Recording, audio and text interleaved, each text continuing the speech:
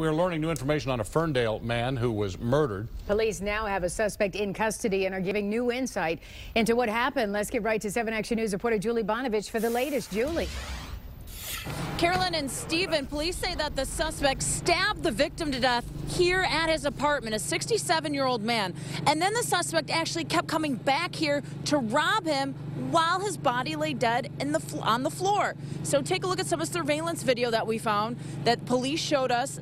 Police pulled pictures of the suspect, a 37-year-old, from this hallway surveillance video. That's the suspect right there carrying out the victim's TV. It's just one of several items he stole, including the victim's car. Now, police found the victim's car by 8 Mile and I-75 this afternoon, and that's where they found the suspect, who they believe is homeless and panhandled in that area.